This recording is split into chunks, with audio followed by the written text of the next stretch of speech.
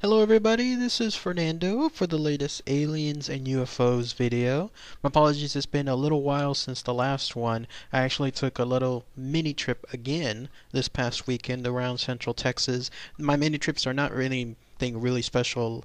I'm just really driving around close by locations to Austin and doing little mini ghost hunts of sorts. So for a treat for everyone, I decided to go ahead and do I guess, mixtape of sorts on aliens, UFOs, combining three of them all in one place. Three short encounters, so that way it is for your viewing pleasure. One of them was from a suggestion, but then I was able to get some of the other two off of the suggestion, so it was a pretty good way of finding two other ones based off of one item. So here they are for your treat. The interesting thing is all three of these particular encounters happened in the early 1900s. We're talking about the 1920s or so. So quite fascinating to realize that all these three share that very same similarity.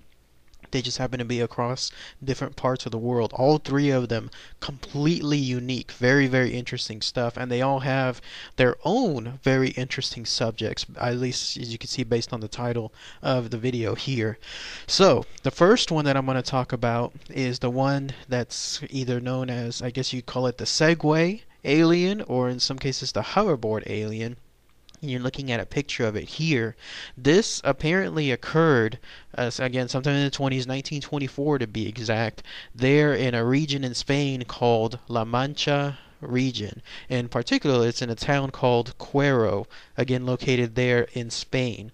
Now, the thing is this again occurred in 1924, so everything that was seen with regards to this humanoid figure and what it was riding on, in no way should it have occurred back then. Obviously, you see something like that today, no problem. But back in 1924, almost 100 years ago, no chance at all. So here's what occurred. There, a witness described near a local rural church a short humanoid figure about 1.2 meters in height, so smaller than your average human, obviously. And then on top of that, they were wearing a tight-fitting green coverall of some sort, almost like spandex.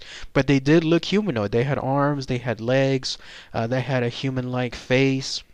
It didn't look like, let's say, your average gray alien, which had is also somewhat humanoid, but still much different. No, this looked more human, more man-like, in other words. And it had a rigid, stiff position because it was standing on something. Whatever this thing was, it was a circular platform of some sort. It was standing on it, and it was standing completely still because this thing, this platform, was moving it forward. It was propelling him specifically right above the ground. So again, imagine someone on a little mini Segway or one of those hoverboards as you see today, but again back in 1924, and you have the idea that this thing, the way this thing was operating. On top of that, the way the witness described it, it had in its hands some kind of control panel of some sort that he surmised that was used to operate this platform. Whatever this thing was, apparently it paid no attention to the witness. It just nonchalantly just moved across its way across that field near the local rural church. And the witness, the way they described it is they saw this humanoid thing just go further and further away until it went into some field. I guess you could say like a forest of some kind, and then just disappeared from sight. It just went in there and it was never seen again. Quite a unique encounter. Now imagine walking around there, seeing this thing. Now, I guess it was not too close, but not too far. According to the witness, it actually approached at one point within a couple of meters from him. So again, this thing was not really paying too much attention to the witness, but there it was, just nonchalantly on its little mini hoverboard, just going from one destination to another, completely oblivious or not caring about the witness seeing all of this, and then it just disappeared in the far distance behind some field. Very fascinating stuff. So that's one encounter. The next encounter occurred a couple 2 years later, back in 1926. This had to do with another place in the world. This one, the location was called Ancud, southern Chile. And it had to do with a mysterious disappearance of a family relative only to reappear a good number of years later. So here's what occurred. there was a guy by the name of Marcelino Zaldivia. Again, this was 1926. He was living there in Ancud, there in southern Chile, sleeping on one night in the porch, when all of a sudden he realized that his brother, I don't know how, maybe he woke up at night, maybe something woke him up, but his brother was gone. I don't know how old the brother was. The article didn't describe it. Marcelino, again, was 18-year-old, so presumably his brother was somewhere near that age, just based on how families have babies. They always have babies pretty close to one another in terms of date. But the brother was gone. He was completely gone. Marcelino never ever saw him again. Well, cut to the year 1976. So again, 50 years later. By that point, Marcelino had already lived a full life. He moved away, I guess moved back, who knows. But he was back in that same area in 1976. 50 years later, he returned to that very same home that he had lived in back in 1926, the very same one that his brother had disappeared from, and he was feeling nostalgic. He decided he would visit this home, I guess, and see what it was like, reminisce about the old times. And when he went to the home and he walked inside, there, much to his shock, he saw his brother.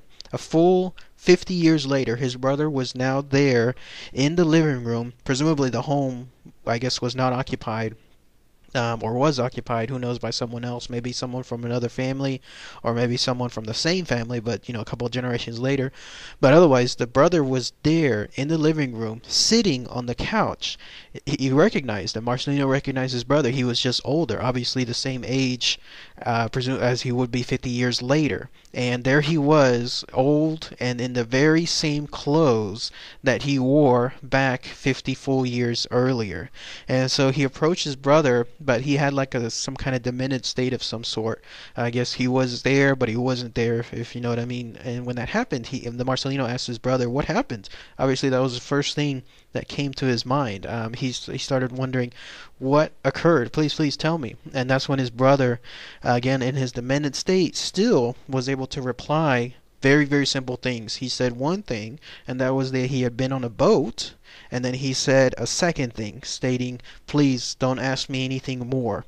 And when his brother asked why, because apparently by this point he had brought along another woman, I guess it was maybe his wife, who knows, but both of them were now asking his brother why. That's when the brother just said one final thing, and he said, "They hear everything," and then that was it. No word about anything else as far as the brother mentioning something else, or if the brother, I guess, was able to snap out of it later on, who knows.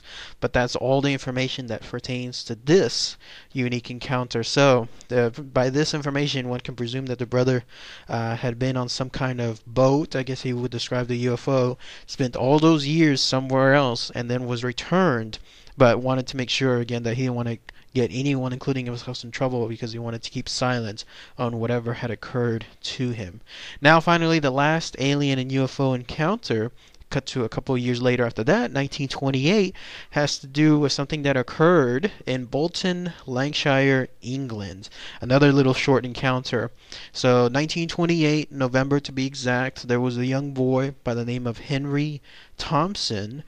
He was out late at night in the evening just playing with a gang of friends. He happened to, I guess, the location of his play brought him to a dark alley, and then that's when he saw what he described. The way his view was, he saw the backyard of a house.